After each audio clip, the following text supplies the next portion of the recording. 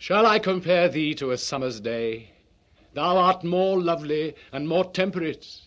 Rough winds do shake the darling buds of May, and summer's lease hath all too short a date.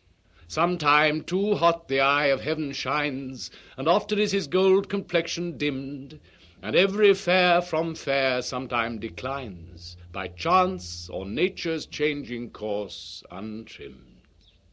But thy eternal summer shall not fade, nor lose possession of that fair thou owest, nor shall death brag thou wanderest in his shade, when in eternal lines to time thou growest. So long as men can breathe, or eyes can see, so long lives this, and this gives life to thee.